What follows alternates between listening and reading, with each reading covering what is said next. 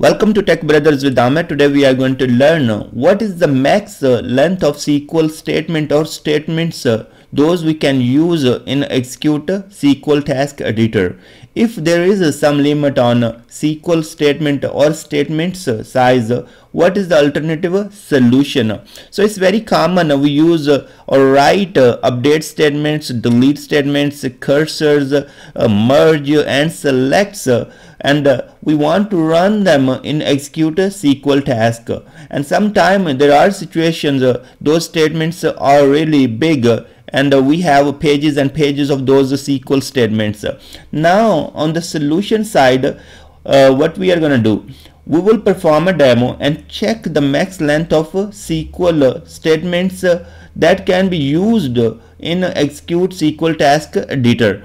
And next, if there is a situation, there is a limit that we cannot use beyond those SQL statement size, what is the alternative solution? So what we can do, if you have a lot of SQL statements and we are not able to put that in Execute SQL Task Editor, we can convert them to the store procedure and then call that store procedure in Execute SQL Task. So that's the solution. But first of all, we have to find the max length of SQL queries or statements that we can put in Execute SQL Task. Now open SSIS and build some SQL statements. So what I'm going to do here, I'm going to, let's say it's just for demo, so we don't have to worry are they updates or delete or whatever. So in our case, let's consider if I select top 1000 rows from DBO customer table, and I'm going to do one thing. I'm going to copy and paste these statements few times, so we have some statements together. And if you are interested, you can take maybe a statement from other, doesn't really matter. In our scenario or demo, what we are trying to do, we are trying to replicate these to build a big SQL statement. So I'm copying and pasting, and here now we can see that we have a line 369. So there are tons of statements now, and let's paste them couple more time. Now I pasted them, I copied the whole lot statements one more time, and I'm pasting them. So you can see every time I'm pasting them, so the number of lines are increasing. Okay, now we have this big SQL statements.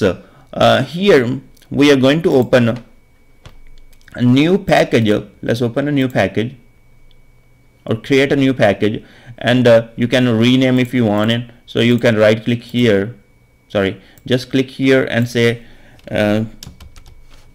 Execute SQL Task Editor. Now bring the Execute SQL Task on the control flow pane, double click, and then make a connection. In our case, let's say we are using OLEDB connection, and here I will be making a connection to the test database. So I made that. Here I'm going to use my SQL statement or statements, whatever I have.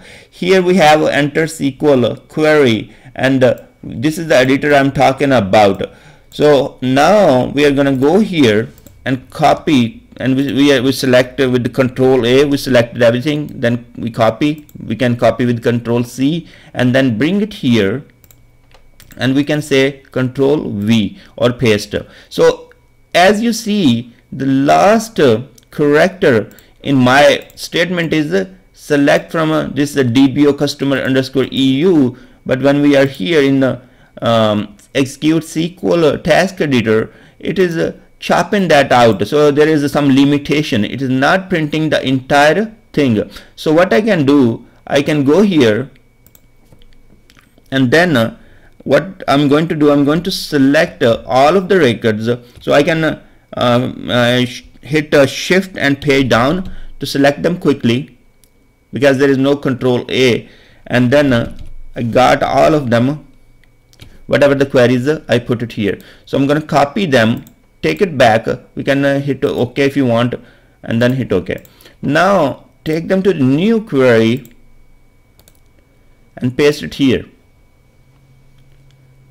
And what we want to do, we want to get the length of this query. So I'm going to use the length function, len, and then here go at the end and then put the single quote and parenthesis. So if I run now, what we get? These many characters we can use in SQL statements in the Execute SQL Task Editor. So 32,767 characters can be used in the Execute SQL Task SQL statement or SQL. I call this one editor because that's where you are writing your query and all. So whatever you like to call. So in this query there is some limitation. So when you paste these queries here, there is limitation. You cannot put more than 32,767 characters in this editor. So what are our alternatives? One thing, let's say if we have the same thing, and we can say create procedure as and we give the name, let's say get customer EU, and then we say as and begin, and then here whatever the queries we have, you can see all those queries are here. There could be possibility we have done some errors and all. So all those queries are here. While I was pasting it, there could be scenario where I pasted wrong keyword or something. But here you can paste all of them and then say end. So now your all the queries are in the store procedure, and you can run this store procedure simply inside the Execute SQL task. So here you will remove the entire thing, and then you will just say exec and your store procedure name. So that's the way you will be converting your big SQL statements into a store procedure and call in Execute SQL task. One thing I would like to tell, if you are using the SQL statements here, so there are some disadvantages actually by using the SQL statements here. Let's say tomorrow your SQL statement need to be updated. What happens? You have to open the SSIS package, change the query and save it, and then redeploy from QA and UAT, and then finally go to production. In this case, you have to involve with SSIS deployments and all that. If you are making changes or using a store procedure here, you will be still going through the deployment process, but you will be making the change to the only store procedure as you are running that store procedure in dev. So it will be quite easy to deploy the store procedure as compared to the making changes in the package and deploying the SSIS package. And thanks very much for watching this video, and I will see you in the next video.